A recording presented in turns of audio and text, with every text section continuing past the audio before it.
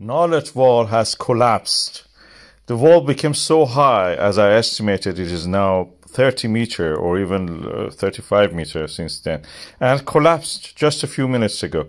I'm reversing it now just to make sure that you will see that it is collapsed actually. It's reversed now, it's going back as if it's not the reality, it's just a reverse. And I've estimated this 30 meters. People say sometimes that why you say huge collapse or anything like that. This is the scale of this thing. This is 30 meters. This is tiny crater. It's 30 meters. And they come and leave comments and such things that say, yeah, it's clickbait or anything. It seems to me sometimes people come to internet for a fight. Is there something going on? I don't know. Chill out.